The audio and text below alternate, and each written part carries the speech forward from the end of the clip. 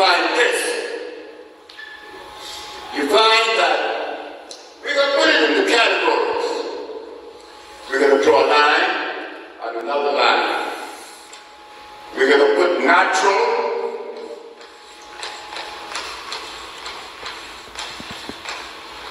unnatural.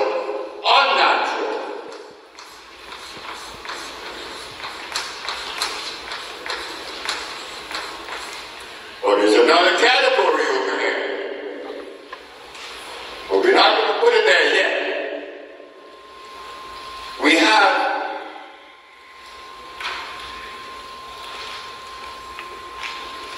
natural and unnatural. Why would we entertain unnatural? Why would they be? They would not be able to see it. Why would there be a category of unnatural? We are natural people. Why do something unnatural? So under natural, we're going to put burden.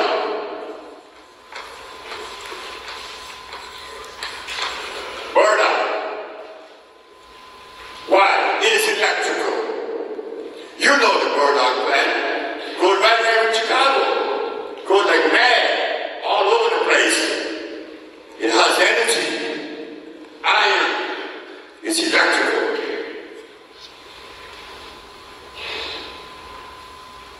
Under the unnatural,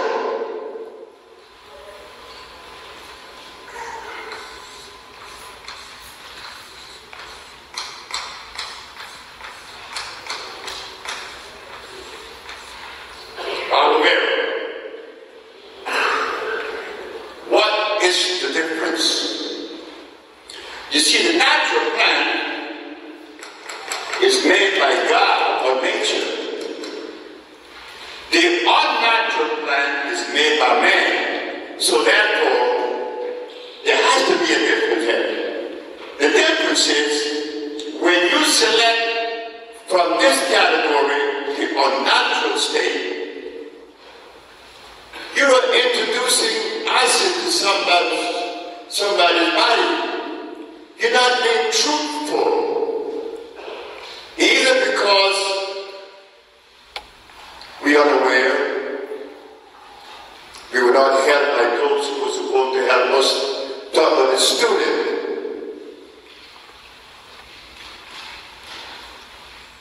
So he would give you peppermint,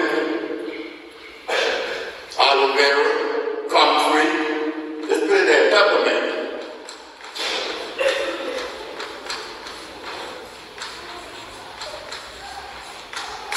But they gave you that. You go right now, go to Washington, D.C., go in Chicago. There are brothers and sisters that are selling herbs which sell you peppermint. That's a natural. It would freeze the brain. It's like giving someone sugar.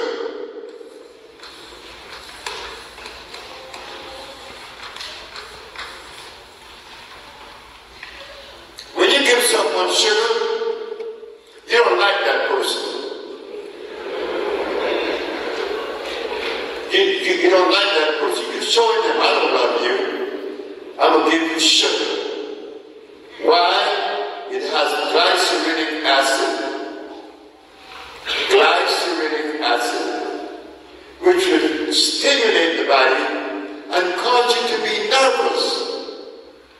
But many of our brothers and sisters are using that as medium to heal. Sugar, in many forms. Stevia is one of the ways that they give it to you. Sugar cane. I eat a lot of sugar cane juice, but it is deadly. It is not something that should go in our mouth. So under the category of unnatural, we have those things, and only a few of them. You're not going to put the hog that we eat. Why do we eat a hog? Oh, because God made it. No, God did not make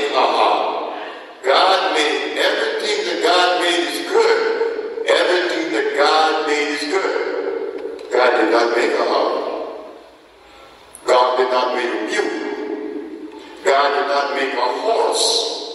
God did not make rice or beans. They tell you in their history.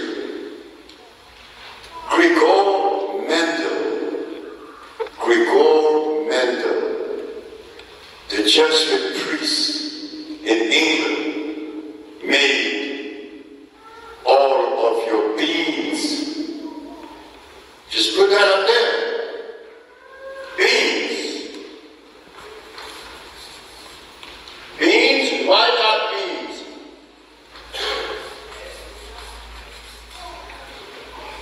There's starch there. All of these things have starch. That's the one thing that they have in common. Anything that man made must necessarily have starch. Starch is the binder. Starch is carbonic acid, but yet we eat it as a food. So when I tell you that I don't like my neighbor, something wrong with me. Something wrong with me, like I were when I didn't like Marilyn, my third wife. I want to kill her. And I wasn't joking. But back then, I want to kill myself. In 1963, the nigga was crazy. And I wound up in an insane asylum in New York. In New Jersey, 1961. Why was I in an insane asylum with schizophrenia and paranoia? Because I was consuming all this stuff. But I didn't have anyone to really help me. Because everybody was telling me, you need your beans for what? Protein. Protein. Now what is that? We don't know, but we use these words, protein. Why? Because there was a mineral that was missing in her diet and is missing in all of our diet today. They call it iron. So,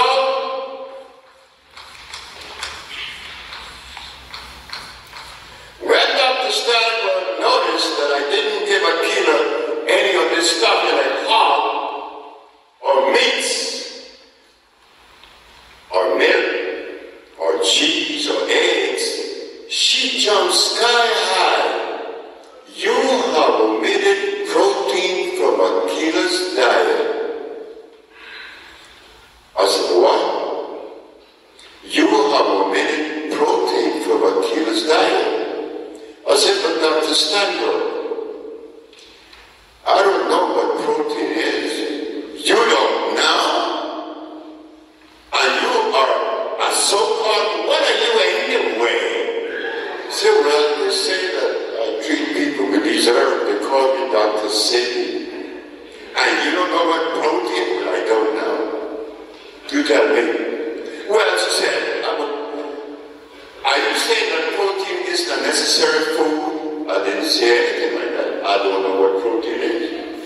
Well, it is one of the 19 amino acids, the building blocks of life. Amino acids. Protein is one of the 19 amino acids, the building block of life. Now, what does the body have to do with amino acids? The body lives in an alkali environment.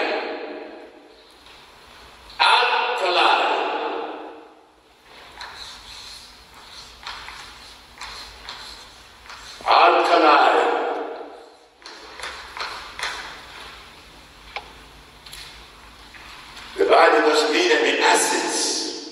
Acids eats you up. Alkalinity preserves you. It's electrical. You will never find a battery saying acid battery. It's an alkali. It has life. I said, but Dr. Steinberg, is it electrical? Is it protein electrical? I don't know. I said, you don't know. But you use that protein as your premise.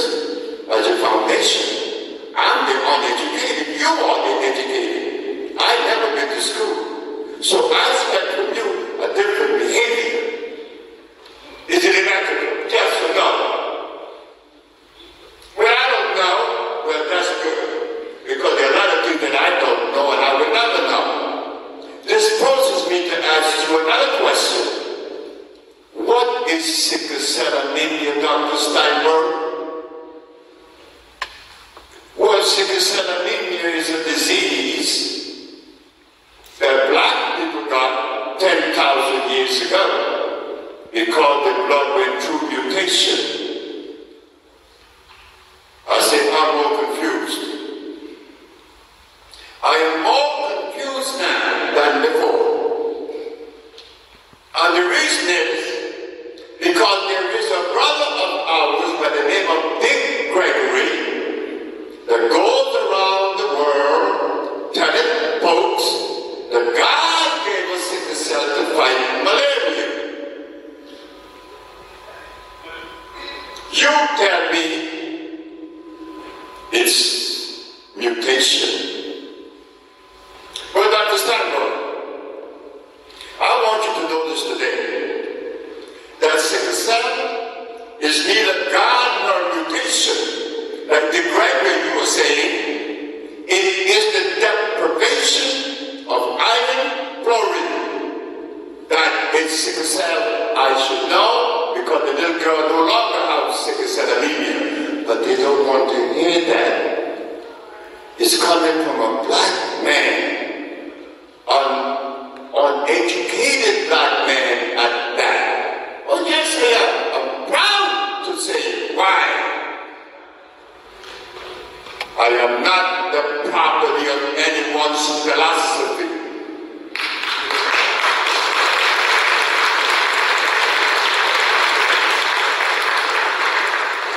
I am the product of my mama and my grandmama. Didn't have a father. Didn't have a father. And that was good for me. Because I didn't have to fight between mama and daddy. Mama and daddy to see which one is right. All I had was mama. And come to find out, it was to be the very vehicle and the way that I was going to reach today, this goal in front of you. And I hope that I am the servant to you that my parents want me to be.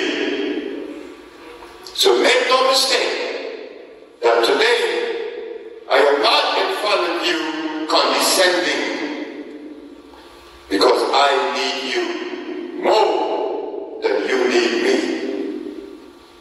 So, understanding that life can only be found in the environment of alkalinity, why would they even make these things? Why was that necessary? But wait, they're going to take you into another zone. Now they already took you from the natural to the unnatural, but to get back from the unnatural to the natural is only a little thin line. It created another category for you.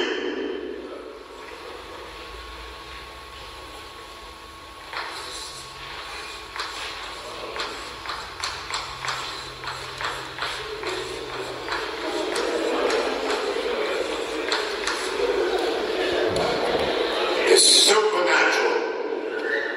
Now, how could there be a supernatural state of things? A supernatural category? It's natural. Just deal with the natural.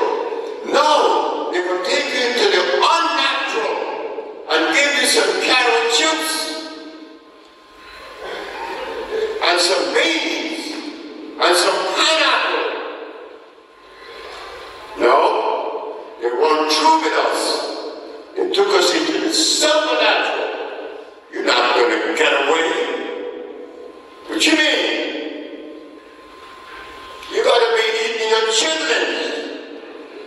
Could you imagine this? Wait for a moment here. Whenever an institution asks the people to eat a food that they know is hurting you, is that love? Is that love? When I know the truth.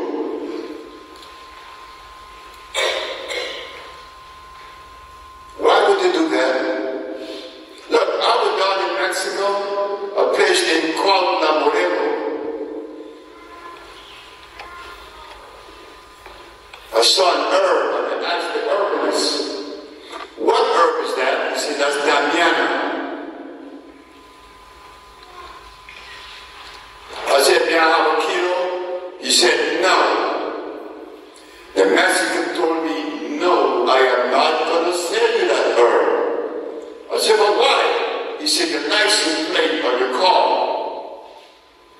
I said, what does my license plate on my car have to do with that herb? He said, everything. Your license plate says California. And the best Damiana come from California. If I sell you mine, I am not being truthful. Look at the level of integrity of that Mexican. Well,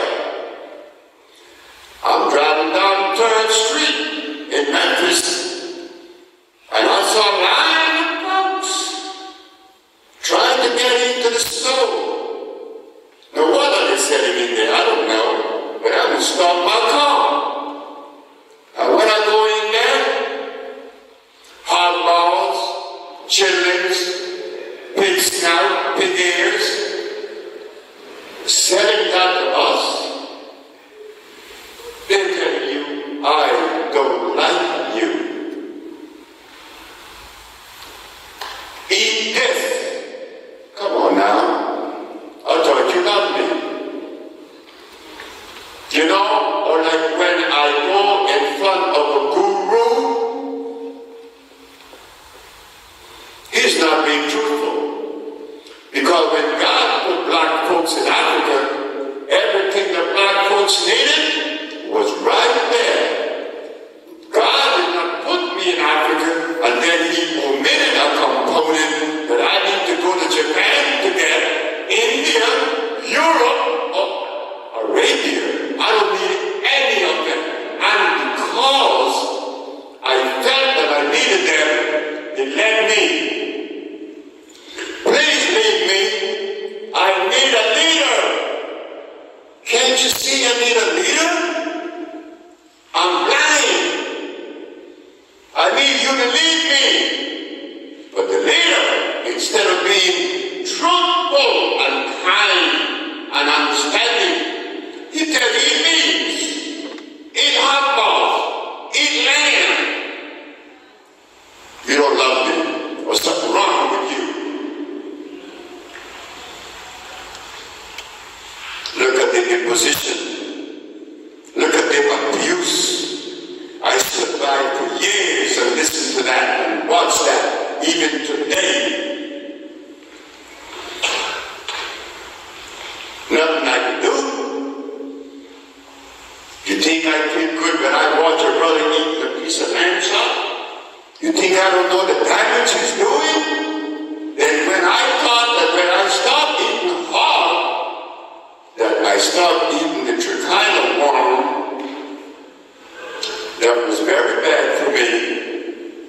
So I stopped eating the pork and I decided to eat the lamb. And in eating the lamb, I didn't know it was 1,000 times worse than pork. It had the Amtrak term, plus lanolin. You see, they get you going, and they get you coming. So in this category over here, there are products. There are products that goes under this category. But to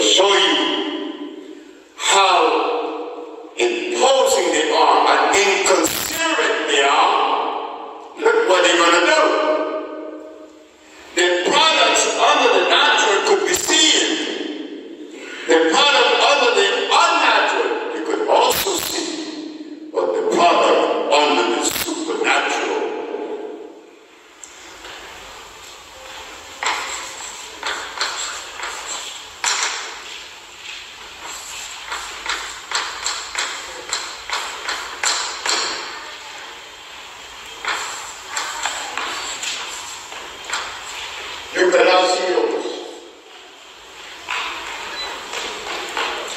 A little girl by the name Akila, no, not Akila, her name is Taina.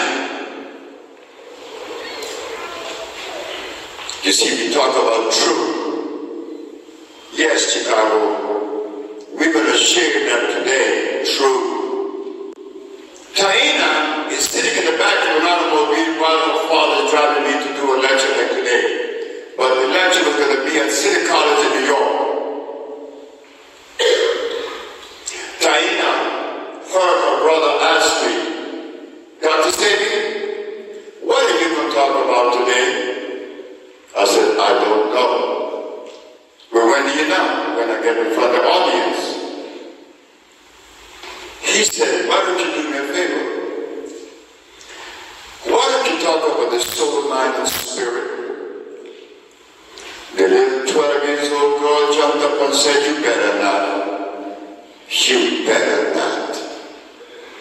You better not, because you know I hate you. I hate you, and I will always hate you. But she had good reasons. Because I removed cheese, butter, eggs, and meat from her diet that she liked so much. But the little girl had a vaginal discharge that wouldn't quit. But now she noticed that even though she hated me for removing her ice cream and her eggs and her milk, her vaginal discharge stopped.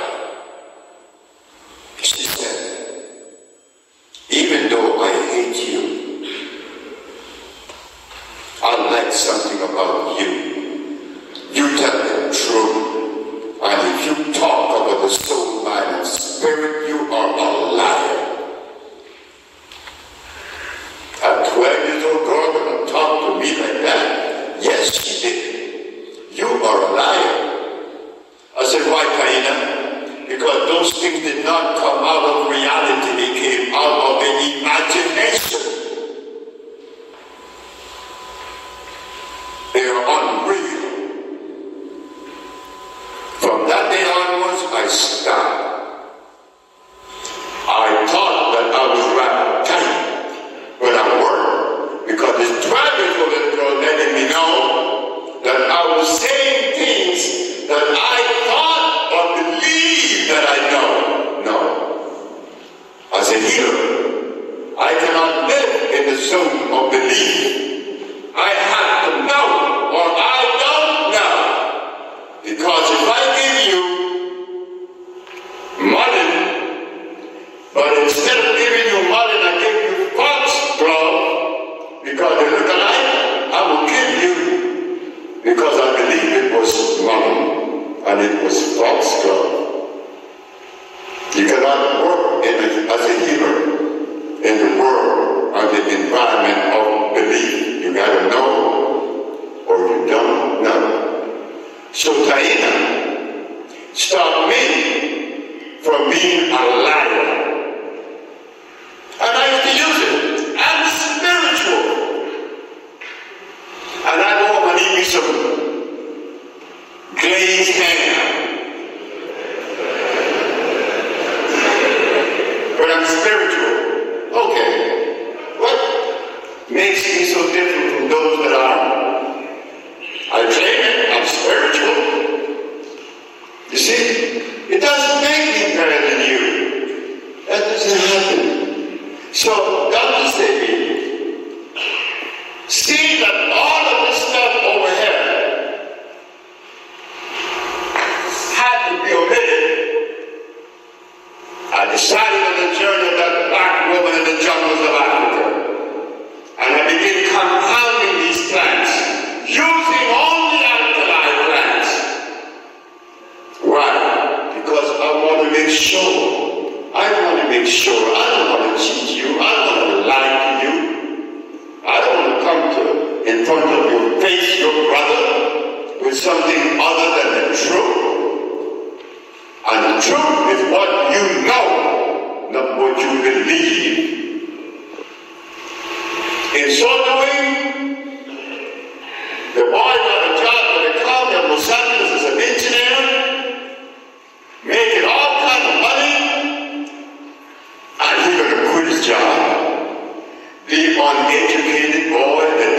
go to school should have been happy to have an engineer job. No. No. That Mexican put me on a journey that I could not struggle. Because he said, stop eating. For 94 days I stopped eating. When I went back and saw that Mexican said to me, this is it for you. What do you mean? Anybody that fasted for 90 days, never go back to the old life again. You're going to be a slave to the plants. I was 30 years of age.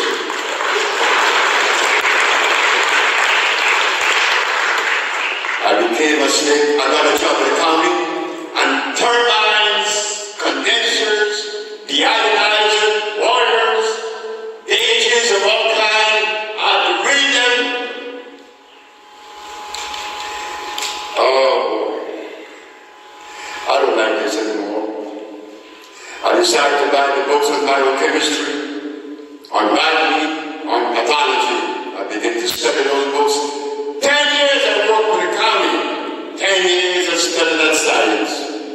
Three of them, biochemistry, botany, and pathology. I studied those three sciences.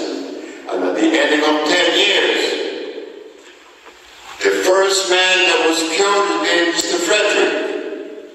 He was blind for 11 years. He was seeing in 2 days. He brought his daughter with him that had epilepsy. She was cured in the first treatment. When that happened, boy, I'm happy. Oh, I'm happy people being cured.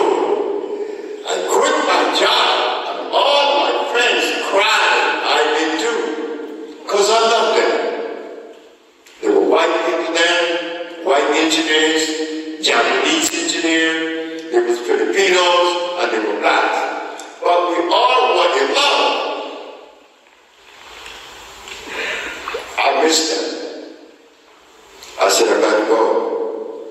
The boss said, are you out of your mind? I said, baby, you've been 10 years on the job. You have 10 more years seniority, and you could retire. I said, I can't stay. I gotta go. Because I noticed the mistake that our healers were making. They were integrating herbs that belongs here and herb that belongs over there.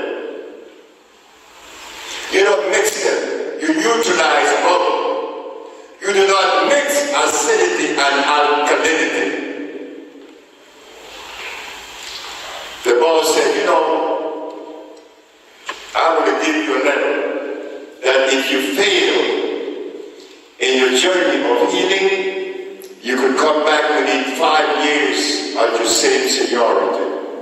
That white man, Brett Howell, a German. I said, thank you. He said, because I see that you have delivered yourself. I said, well, Brett Howell, it's either win, lose, or draw. I don't care. I'm going. 7 years later, he is looking at television, and he saw me being arrested, practicing medicine without a license, selling products that are approved by the FDA, and claiming to cure AIDS and other diseases, which is a fraudulent claim. Now, how did he know that I was making a fraudulent claim?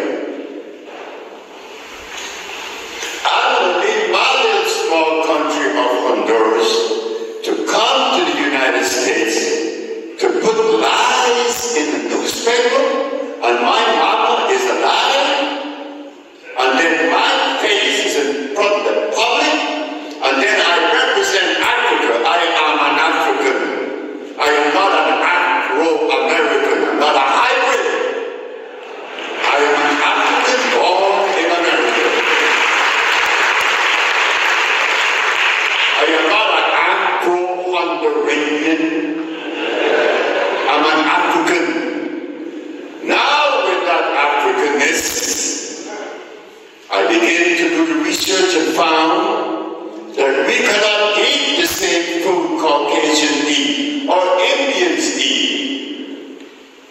Indian could eat beef. They call it clarified butter. That is very dangerous for us.